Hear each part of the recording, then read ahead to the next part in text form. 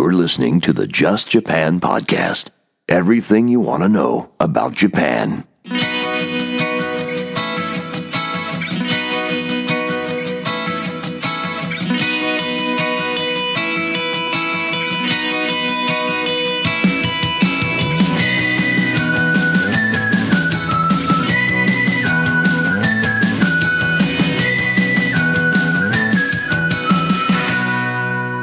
Hey there, everyone, and welcome to episode number 221 of the Just Japan podcast. My name's Kevin O'Shea, and I am your host. It's been a while. Hisa Shibari. Back with another episode. The last 3 episodes were coming out basically 1 episode a month, maybe the last 4 episodes. And I do apologize. I'll be back with a little more frequency, at least during the summer holidays. I am an international school teacher, and I'm now on summer break, so I do have some more time to focus on the Just Japan podcast. I hope you guys are doing well. I'm excited. In this episode, coming back on the podcast, good friend of the Just Japan podcast, Brian Waters returns. That's right, Brian in Fukuoka at My2Yen on Twitter. That's right, Brian was on many episodes in the original run of the Just Japan podcast. And after our long hiatus, he is back. He was on an episode of the Just Asia podcast, a 30-episode or so podcast that I was putting out for a while before I decided to bring the Just Japan podcast back. And we had a fantastic conversation just the other night all about his children going through the entire Japanese school system. When he first moved back to Japan, his children were 5 and 3 years old. Now his oldest is in university and has gone through the entire Japanese public school system, now in Japanese university. His daughter is almost finished with the public school system, and he kind of reflects upon that experience, and we talk about a lot of different things, but mostly about that educational piece, and we have a very fascinating conversation. So sit back and enjoy my conversation with Brian Waters, a.k.a. My2Yen. All right, guys, we're back for another episode of the Just Japan podcast, and you know what? He's back.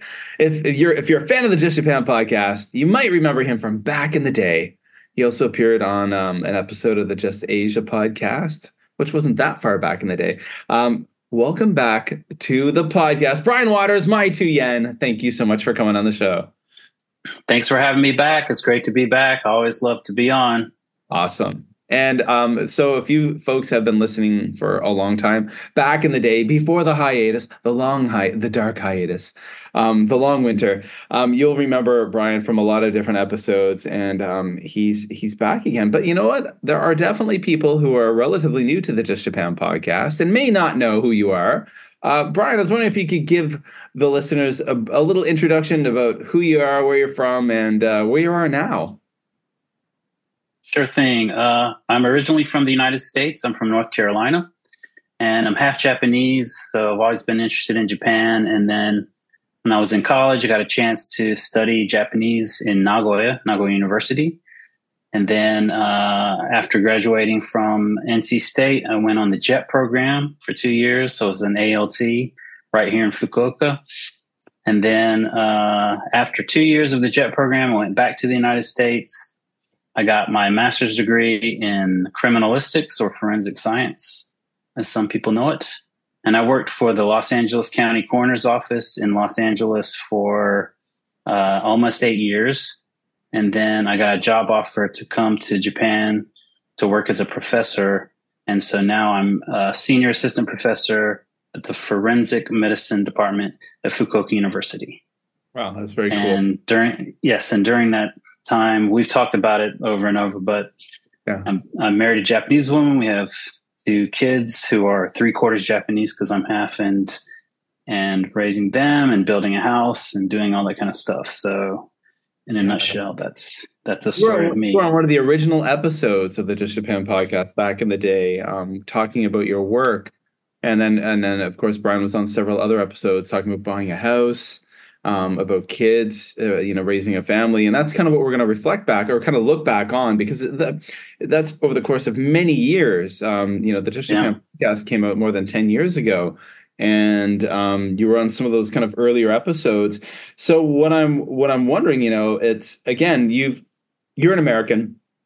you grew up in the United States, and you came to Japan, like you said, to study Japanese. You're on the JET program, but when we first talked years ago, you weren't that long back in Japan, and your kids weren't that old. So what I'm curious to know about now is,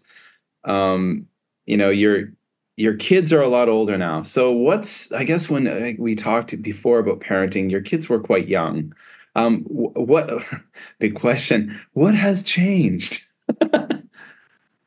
Yeah, so many things have changed. Yeah. When we first moved back to Japan from the United States, we were living in California, and my kids were 5 and 3. Okay, and then we probably talked about Japanese schooling and raising kids in Japan a few times as they were getting a little bit older. Yeah, we did. And now, if you can believe it, my son is almost 19 and a freshman in college, and my daughter is 16 and a second year high school student. So things are very different. And just to give a refresh for those who maybe haven't listened to that first time that we were talking, I could not have been more glowing and complimentary towards the Japanese school system when my kids were both in elementary school. And when my son was 5 and my daughter were 3, we moved back, and they both were they were both at the same Hoikuen, which is like a preschool and combination kindergarten, right before the kids will start first grade. Yeah. No, that's I would have left Japan when my kids were just probably, they each would have been a year older than that. My kids were like 6 and 4 when we left Japan and moved to China. So my son would have gone through 3 years at a private Japanese kindergarten, a Yochien, and then he had just finished his first term as Ichinensei at the local shogako, the local public school, and my daughter had done 1 year, or like part of her first year of Japanese kindergarten, because usually Japanese kindergartens are 3 years, and then we left, and I know that. When I talked to a lot of my contemporaries who had kids who were young, I mean, they had nothing but amazing things to say about that, the kindergarten environment. And I agree, like it was a fantastic experience for my kids. And then he only did like a bite-sized piece of the first year. So yeah, I do remember you sharing very glowing things about that early age and what it was like in elementary school. But I mean, they've gotten older, and your son has gone through the entire system. But I often hear lots of different things. My wife is Japanese, and one thing that she often talks about is like the stress and the pressure that are on kids.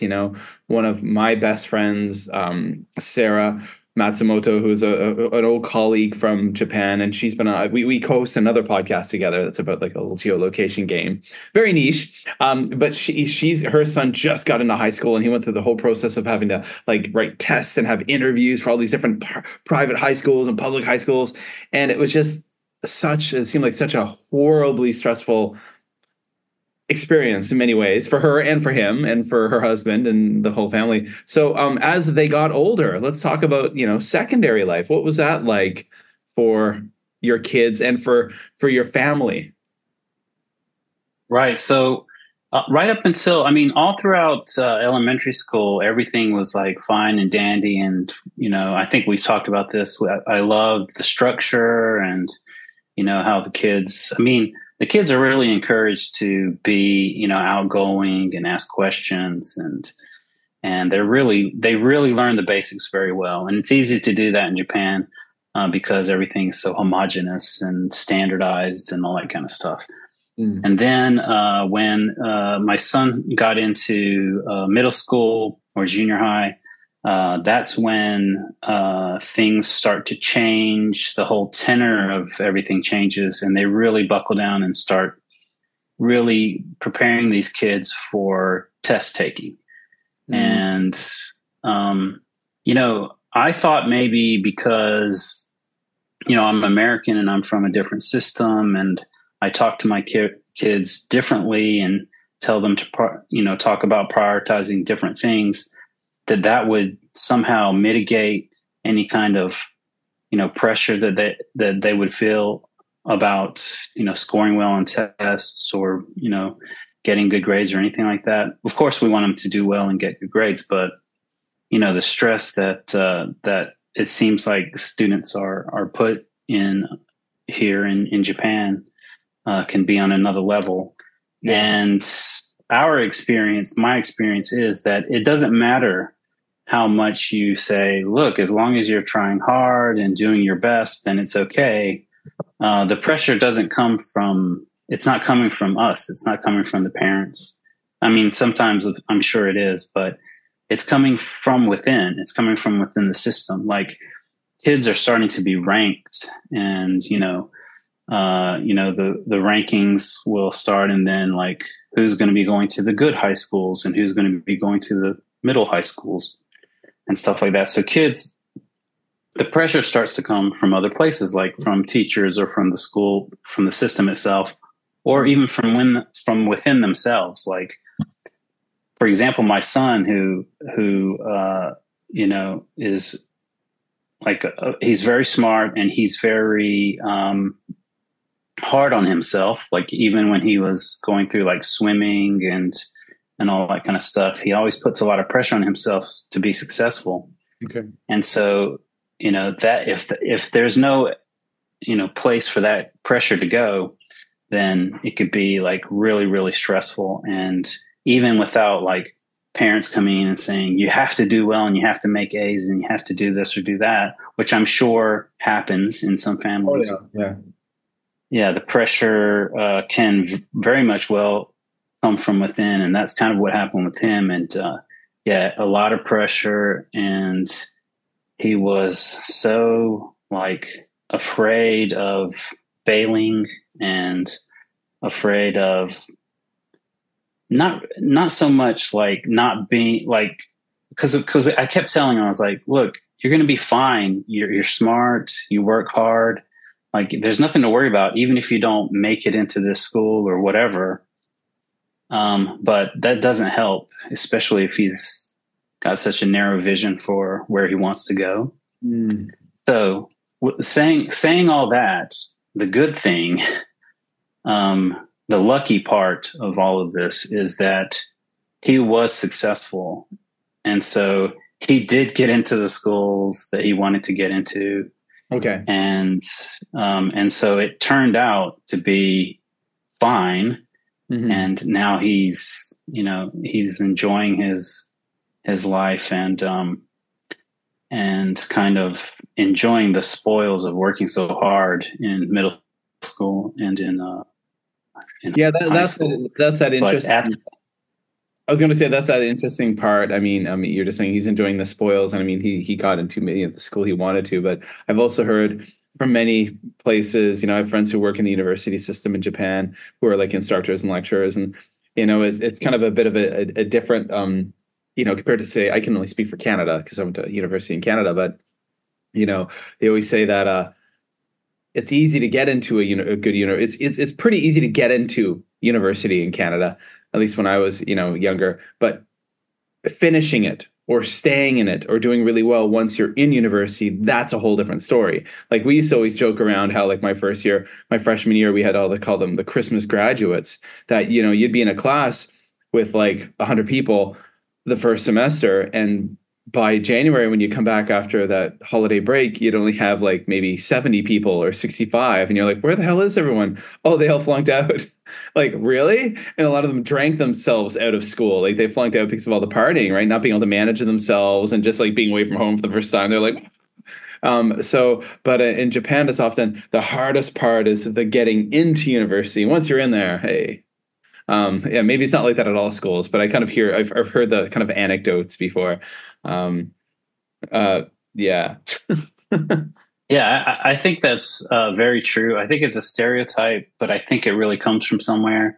Mm. And, of course, every situation is different, and we have to kind of say this, but like I said, it's not like his mother and I were like on him about getting into a certain school or getting into a certain pressure was from university or within, whatever. right? From the system. Right. From the system or just from his own personality. Like just some, like, here's a contrast. Like my daughter, she doesn't care about all of that kind of stuff. She's just like, she's enjoying her high school life.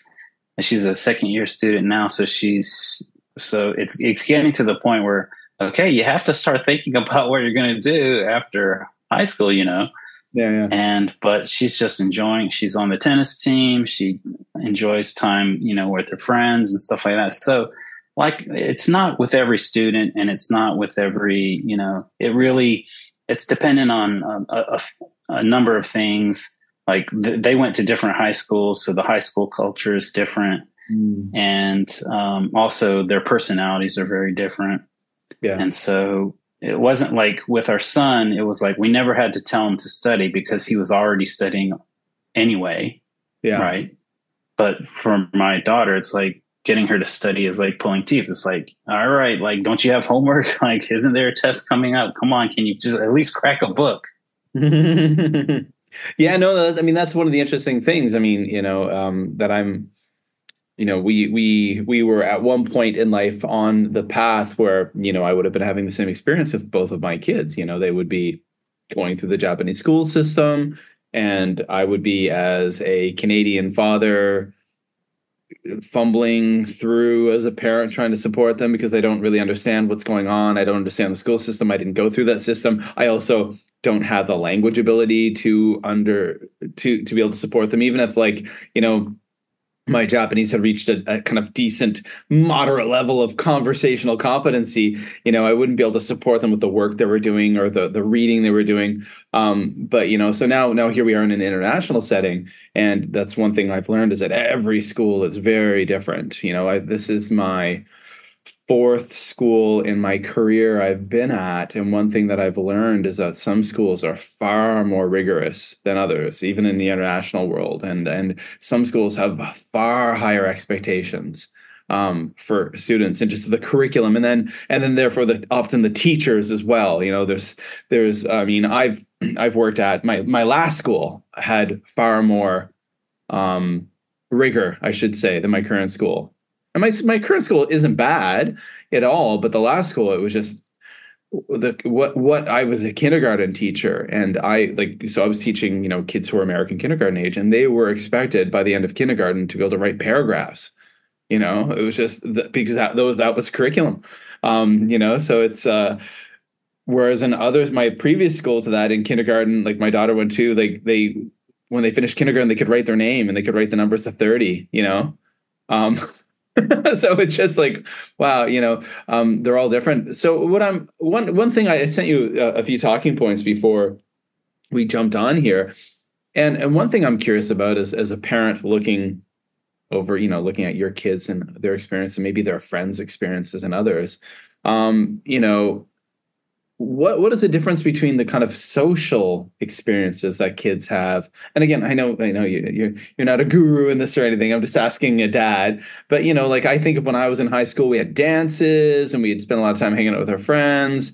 And I have this kind of stereotypical image of Japanese secondary students, especially, you know, heading towards high school or heading towards university, of just having to work, no life, no social life, no time for that stuff, study. Am I completely wrong with that, or? No, I don't think you're wrong about that. I do think there is that segment of, you know, the school population. You've got the students who, they have a one-track mind, they know where they want to go, and they're not going to let anything stop them from doing that. And I would put my son definitely in that category.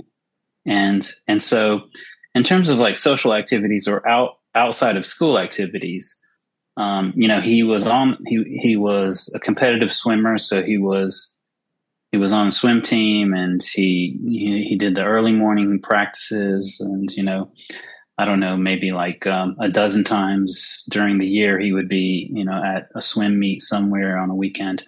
Okay. And so that takes a considerable amount of time. And also because of that, you make friends just, being a teammate and, being on a team and all that kind of stuff.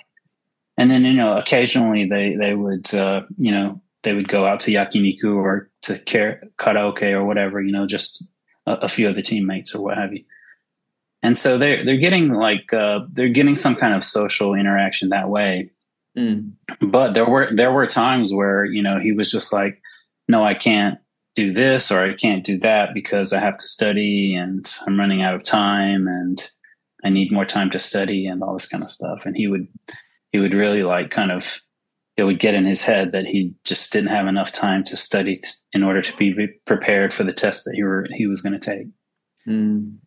Again, a contrast to my daughter, and these are both no international schools or anything like that. They're both in the Japanese public school system, no private schools either. So just to contrast, she, I'm not saying she's a complete, she doesn't study at all. She studies when she knows she has to, but she prioritizes, her time with her friends and so, and she gets a lot of social interaction through, her tennis. She plays tennis, so her tennis team and all that kind of stuff. And then friends from her class or friends from the tennis team, and they go out and they do stuff, go shopping, go to the mall, just like any, high school student that you would picture in any country. So there are those two kind of contrasts.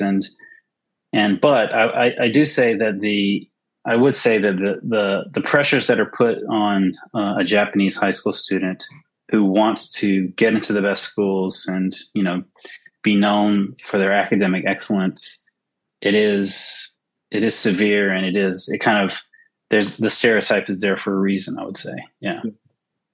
I like the term severe, because that's, one of the interesting things that you mentioned with the rankings and the pressure.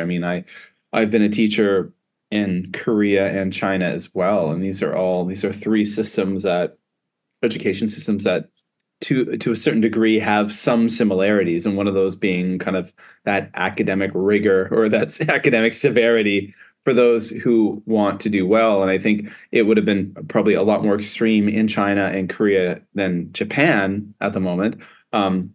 It's interesting. A lot of my Chinese colleagues, when I was living there, teaching assistants and stuff, would say how they would literally, when you were in secondary school, when you would write tests, the scores, the rankings would be posted on paper outside the gates of the school for all, not just students, but family members, the general public, for everyone to see with your name and the ranking beside it. So basically the whole world knew where you stood in that school. And that could be maybe potentially a good thing for some of those who are kind of shining, but utterly humiliating and defeating for those out there who maybe weren't as strong academically. And I remember being horrified hearing those tales. I'm like, oh my God, really? That's horrible. Because I would have been one of those ones who would have been I would have walked out of the gates of school, the public pointing at me going, you're in the bottom 10%, Kevin, because I was at some points in my academic career, I think. But yeah, it's and I know in Korea, the pressure put on kids, especially in high school, to get into university is insane by a lot of parents, because it's basically the idea of the honor of the family is you are representing the family. And if you don't get into that great school, you're kind of shaming the family. Obviously those are kind of the more extreme cases, but I can remember when they would have the university entrance tests in Korea, and there was a big public high school near the English Hagwon, the English school I worked at, and I'd see the parents outside praying and stuff on that day, all day long with like candles and stuff and praying while their children were inside writing the tests. Just oh my God, wow, yeah, a very next level. But yeah, I suppose, yeah. I'm just curious. It's interesting because now, even my own kids, we're in an international school setting, and their life is really different than it would have been if they were growing up in Canada in a neighborhood. Because where you grew up in, was it North Carolina? Am I right? That's right. Yeah. You probably went to the elementary school in your neighborhood, and then you went to the high school in your neighborhood. So you were kind of around those kids that you were always with, and you could go and hang out with them after school or ride your bicycle over to their place or all get together. Whereas in here at an international school, or anywhere else I've worked, like my kids' classmates are spread all over a city. Because they're coming from all these different parts of a city to the school. They don't have really many classmates in the neighborhood at all. And when they're young, like you're not just going to go let them hop on a city bus and go, or at least not here, you wouldn't hop on a city bus and go somewhere. It's not that safe. Japan luckily has that aspect. I think my kids didn't have the opportunity, even though they're not in Japan, to see friends and play with friends as freely as definitely as I did when I was a kid. Yeah. So it's absolutely. That's so true. And that starts because the junior high that's near our house, all the kids that go there are from this area. But then as soon as you start breaking up for high school, kids are trying to get into, whatever the best schools that they can get into wherever they are. Right. So the best public schools, in this area, my son had to bike to the train station and then take a train up, and then from the train station that he got to, he has to walk 15 minutes and all that kind of stuff. So that's just something that you have to do. And there were very few of his really good friends from middle school that went to the same high school as he did. And so, it's something that I guess people are just used to, like kind of saying goodbye to their friends or, making new friends or what have you. Yeah. So that's something that's very different from the way that we grew up. I went to the public high school in my town, and 2,000 kids that I've seen year after year since I was an elementary school student.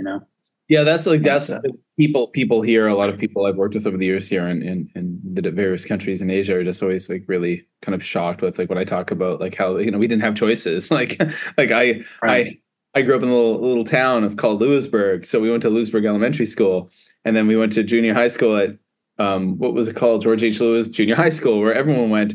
And then, but our town was too small to have a high school. So we had a county high school where all the kids from all the small towns went to. And that had about 1,500 kids. But that's just where you went. Right. There was no choice. There was no other option. I want to go to that high school or this one. No, you all go to Riverview High School.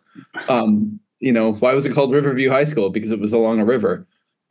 And you could see the river, hence the Riverview. There it was. But like even like I'm just thinking right now what you were mentioning about your son with his high school. My wife tells me sometimes like just one of her old like we were in Kobe. We were based in Kobe. My wife is from Osaka, but we lived in Kobe my whole time in Japan. And she had like a friend in our neighborhood in Kobe. When her son got to secondary school, he got into a really nice private school in Kyoto, and for his entire secondary career, middle school and high school, he commuted every single day by himself from Kobe to Kyoto. And that's a freaking crazy haul. And he would go there in the morning and go to school all day and then come back for like 6 years. And it was like, that's like 3 hours a day on the train or more, 4 hours a day on the train. Like that's insane. But that's wow. That's, something I was talking about public schools, and public schools, you have to kind of stay within a certain area where you live for public schools here in Japan. But private schools, you can go anywhere. You can go to another prefecture. I mean, I know there are people who live up in this area of Fukuoka where I live, which is just south of the city, and in order to go to a really nice private high school that's just down south in the prefecture, I mean, they have to travel, like you said, hours on a train just to get there, and hours back, to get home. And so, it's people do that stuff, or they'll actually like move to a dorm or something on the private school's campus or something like that. Yeah. Well, I guess that exists in America too, but Yeah. It's just not something. Yeah. Yeah. That's interesting. Now, I'm curious. So now your son is in university. So I'm just, I mean, these are questions. An inquiring mind wants to know because I mean, my kids probably definitely won't go to school. Won't go to university in Japan. At least maybe not in the kind of traditional sense. Maybe they would in the future if there was some kind of English language program or international program that tickled their fancy, so to speak. But both of my kids, although they still study Japanese, they're not at a level where they could ever possibly get into a Japanese university and study in the Japanese language. Like they just don't have that. So, obviously when we're looking at universities, when I was, I was a pretty unmotivated high school student. Old Kevin here. I reformed as I got older, but I mean, I was like, I have no idea what I want to do. My dad's like, you're going to university. I'm like, well, I don't know what I want to do. He's like, well, you're going to university. I'm like, well, what do I do then? You'll get a Bachelor of Arts. Okay. And then I ended up getting like a BA, and I kind of found my path once I got into school. But like my first year was kind of a general Bachelor of Arts degree where you take on of all the survey courses and kind of figure out like maybe which direction you want to go in. So how did it work for your kids? Like obviously your son seems like he had the eye on the prize. He kind of knew what he wanted. How did that work? And your daughter, who, like you said, will work when need be, but maybe her eye isn't quite as focused on the prize as your son. What would the process of like hunting for a university or focusing on a university be? What was that like for them, or for your son anyway?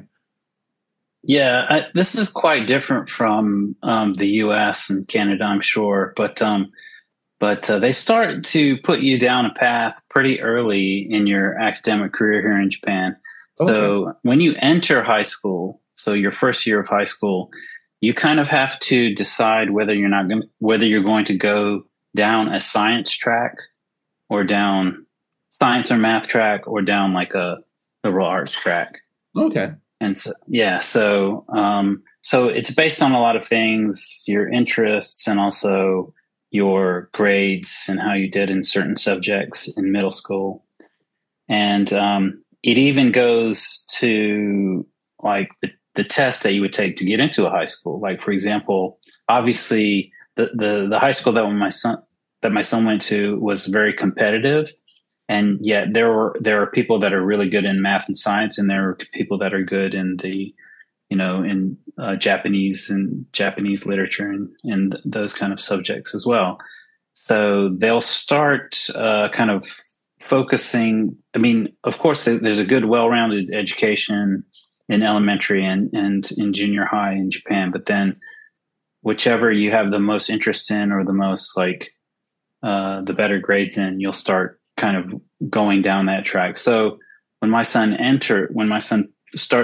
was taking the test for his high school, it was a test that was to get into the science and math track at his high school. Okay. And so the test is different. The entrance exam is different. And also while he's in school, if he's like, oh yeah, well, I don't like science, I think I'm going to switch. That's not really something that you do. Like once you're in that track, you kind of have to just grin and bear it. Okay. Even if you don't feel like you're doing that well. And then obviously if you're on a science track in high school, then you have to just ride that track on into university as well. So and then it gets even more and more specialized. So he's studying mechanical engineering. And so, but, while he was going to cram school to get into university, he was focusing on different types of tests for different majors, like medical school or for, this kind of engineering or that kind of engineering.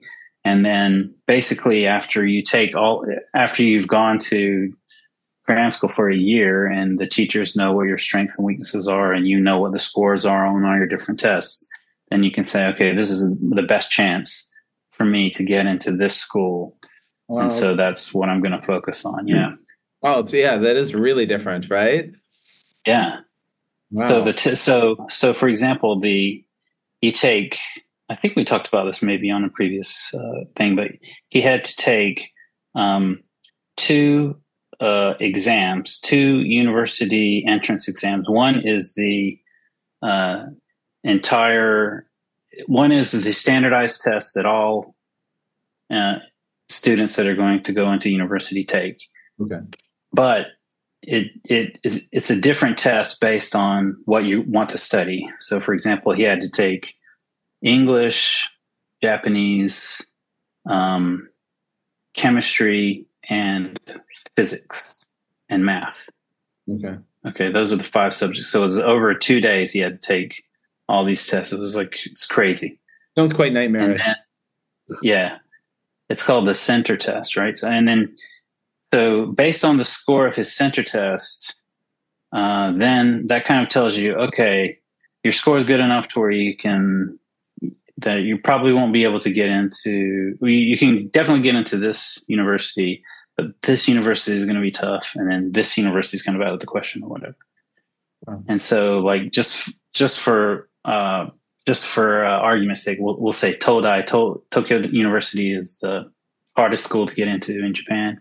So we'll just say, yeah, you're out of reach for that one. And then let's say Kyoto University, which is a very difficult school to get into. You're kind of on the fence with that one. And then like Kyushu University is the best university around here in this area. You probably can get into that one if you do well. And then each of those schools have their own entrance exam. So separate from the center test, right? So, so based on the center test results, then you choose, okay, because the tests kind of add together. It depends on the university's, scoring system, but you can take some of the points that you got from your center test and add them to your entrance exam. So different, right? I mean, even like the Canadian American systems are so different. Like we didn't have the SATs. We didn't have any kind of standardized testing in Canada. Like it was all university entrance was all based on your grades. It was based on your kind of resume, anything you've done, volunteer work, this and that. But it was primarily your grades. And sometimes you'd have to write an essay. I'm sure I didn't apply for sciences. I wasn't applying to get into engineering or anything that would be math heavy or anything like that. So, but maybe if you don't have to, and you'd go into those courses and they weed you out pretty quickly. But even like, I had my Bachelor of Arts degree, which is 4 years. And then I had to go to get my Bachelor of Education, which is 2 more years. That's how you become a licensed teacher in Canada.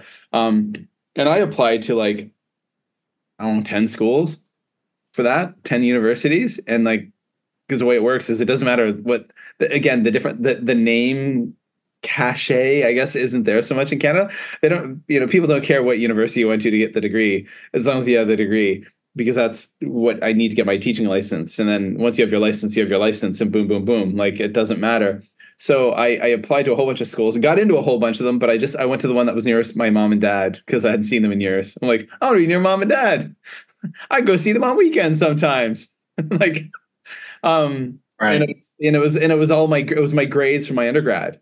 Literally, it was the grades from my undergrad, and then my I think I had to write, for several of them I had to write an essay why I want to be a teacher or something, like that. It was like, when I grow up, I want to help kids, come to succeed and realize their full potential. You know what I mean. But it was very different. Right. That wasn't as rigorous. Now, mind you, you had to have a minimum GPA even to apply, and then obviously the higher the GPA, better chance you have of getting in there, right?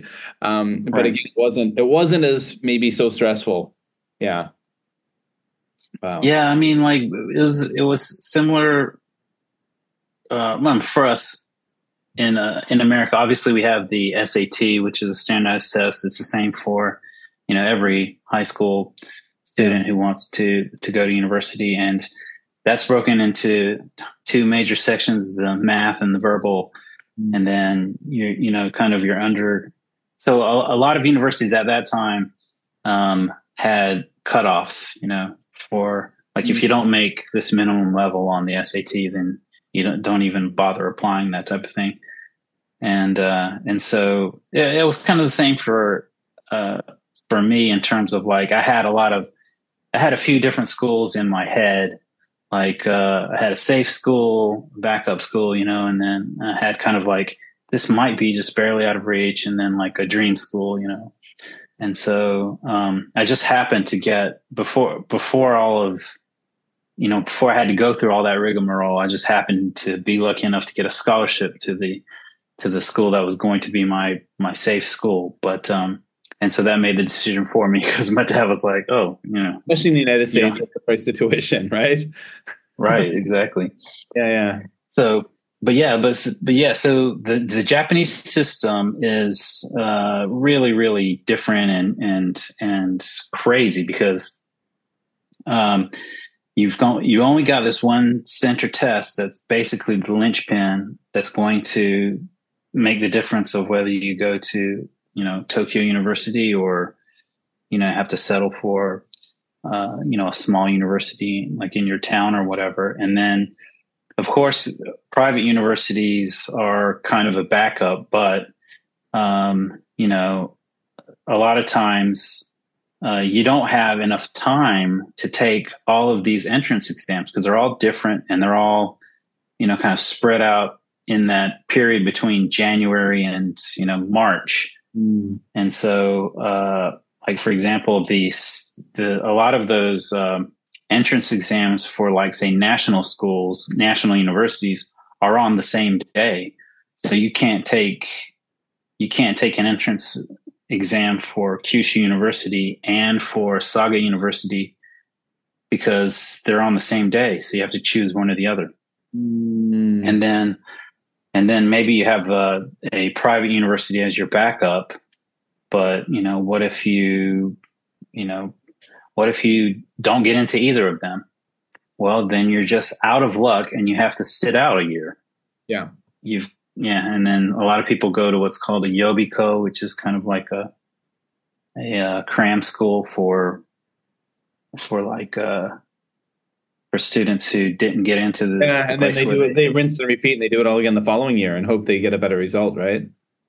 Exactly. And I work at a medical school, and I've every time I have these like little conversation classes with them, and sometimes I'm just asking them, like, so how old are you? And they'll a lot of times they're like, oh, I'm 20 or I'm 22 or whatever, medical school students. And then occasionally I'll get, oh, I'm 28, or I'm like, oh, what did you do before medical school? And they're like, I was just studying to get into medical school. I was like, wait, you were just studying to get into medical school for 10 years? And they're like, yeah. And I finally got in. Oh, wow. Okay. Yeah.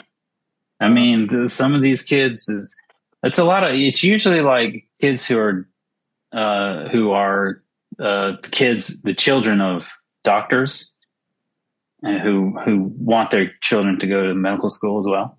Okay. And so it's like, it doesn't matter how long. Maybe they didn't want to so much, but come hell or high water, they're going to. Yeah. Exactly. Yeah. I don't know if I admire their tenacity, or I'm fearful of those efforts. I'm curious. I don't want to keep you too much longer here, because it's a work night. You're a bit ahead of me in time, but I'm curious. Like, as a parent, looking back at kind of, your son's finished the kind of public school system now, and your daughter's in it, but kind of coming towards the end part of it. What are some things I'm just curious about? Like, once it seems like from what you've said and from what we've said in previous podcasts, that the kind of primary side of things, kindergarten, the primary school, was quite a nice experience. And I hear that time and time again from so many parents and students. What were some of the frustrations that you felt as a parent, kind of looking in, watching your kids go through that school experience? Was there any things that just like really pissed you off or frustrated you or wish was different? Because, we all as parents hate seeing our kids unhappy, right? Unless it's us making them unhappy, and then they deserve it. No, but I mean, we do. We hate seeing that. We don't want to see our kids stressed or unhappy. So I am curious. Yeah, what were some of the bigger kind of points for you that may have caused a bit of anxiety for you?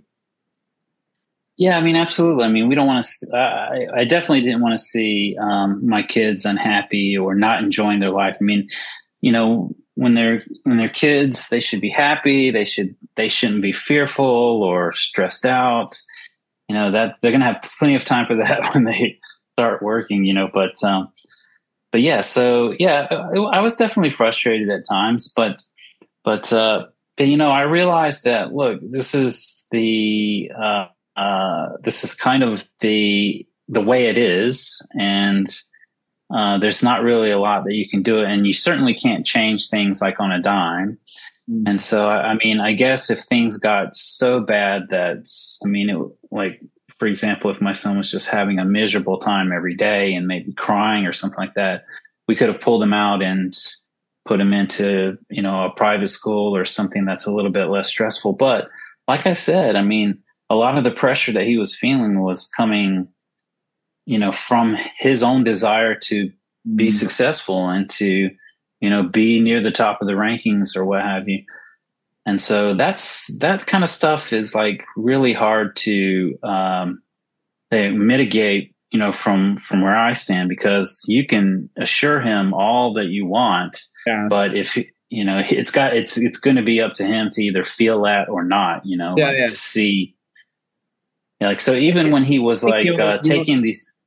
I was just going to say, the only thing I can think of is, like, for example, I can think of, like, in the past in life when maybe I'm at a point in my career, or when I worked at a school where I wasn't, maybe, when I was working in Japan, financially life was hard often. I didn't make a lot of money, and it was sometimes a bit of a struggle, and I'd have sleepless nights and so much stress, and I couldn't get over the stress of the money. And then you have people like, oh, it's okay, Kevin, don't worry about it. You'll get through it, buddy. Or it's okay, just next month will be better.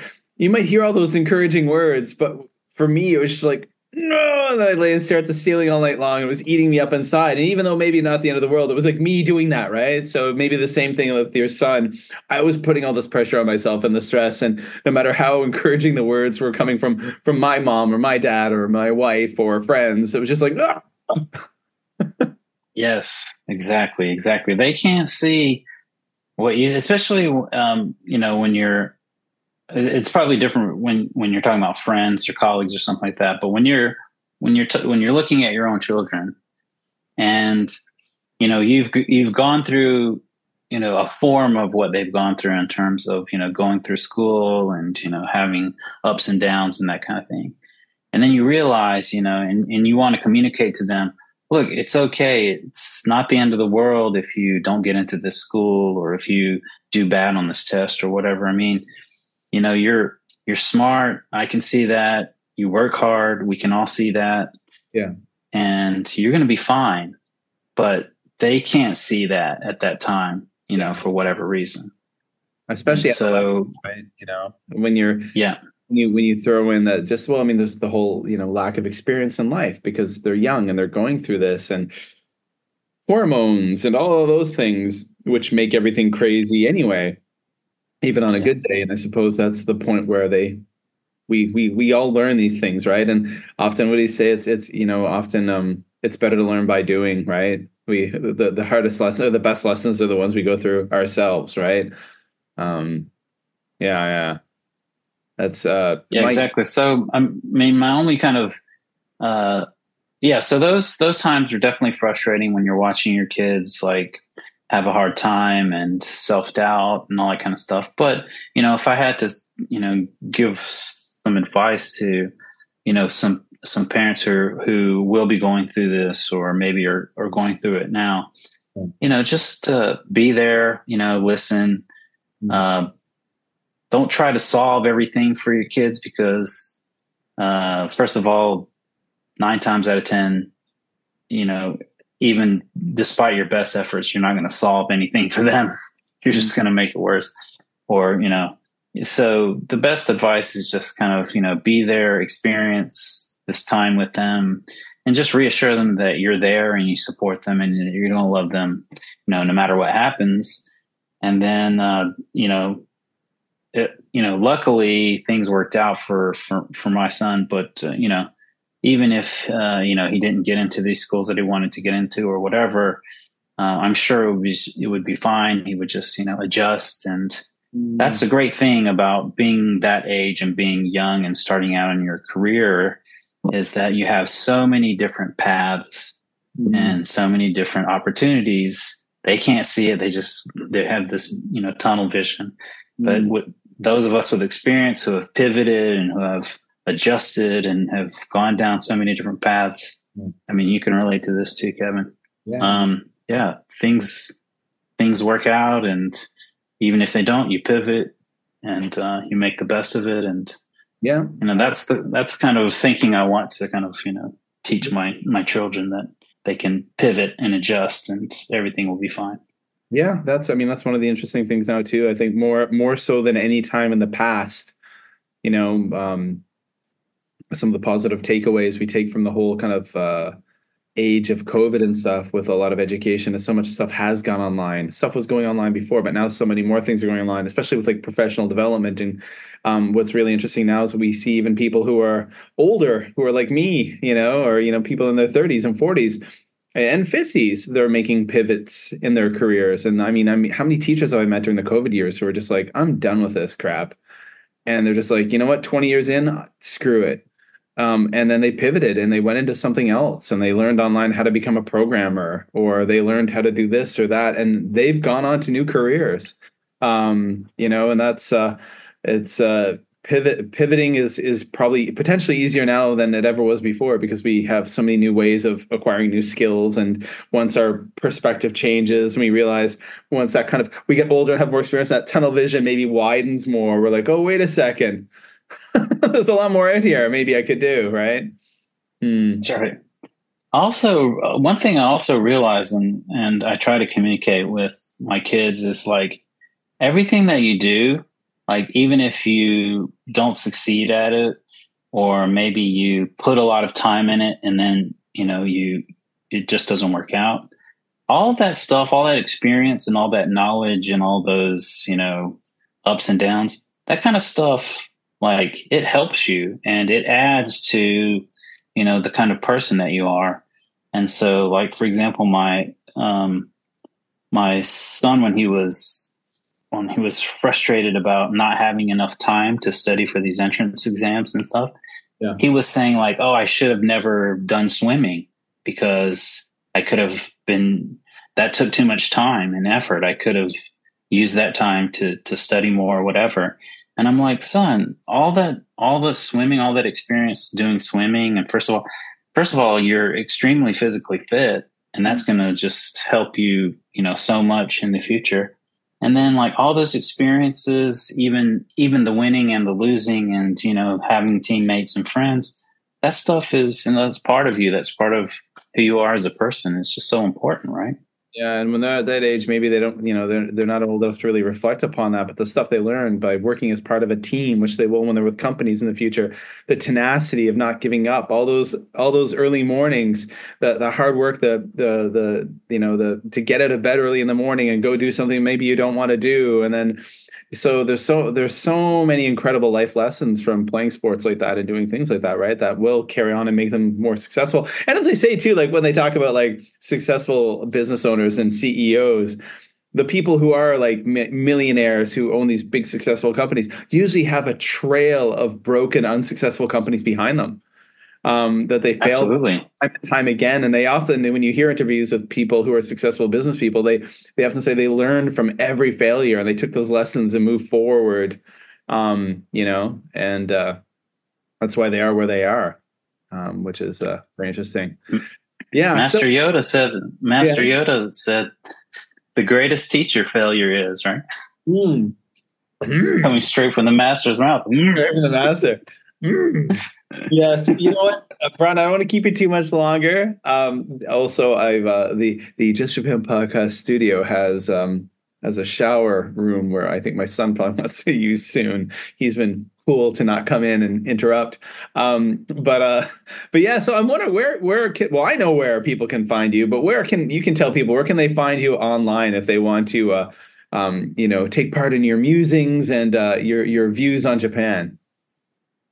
Yeah, you can find me on X at My2Yen, or on Twitter, as those of us old school Twitter folks like to call it. I like it, Twitter. So yeah. Yeah. So, please tweet at me. And I haven't been so active recently, but every day I'm retweeting or perusing and stuff like that. Even if I'm not, sending out original tweets and stuff, it's still the place that I'm the most active, I'd say. Cool. So on Twitter or X for some of you, at my2yen, and I'll put that link in the show notes. Brian, thanks so much for stopping by the podcast. Yet again, it's great to have you back. Always a pleasure. Thanks for having me again. All right. I want to thank Brian for coming on another episode of the Just Japan podcast. And it was fantastic talking to him. It always is. Brian, thank you so much. And of course, you can follow him on Twitter, on X, at my2yen. So go check that out. Do it now. All right, guys. So I'm on a summer holiday. I'll be recording a few more episodes of this podcast in the next week or so. They'll be coming out regularly, and I'm looking forward to having you guys get some regular content. Of course, go check on YouTube. I started posting episodes of the podcast on YouTube for you guys to enjoy. Sometimes with the video version, it may actually just be the interview portion, not the intro and outro bumper little bits.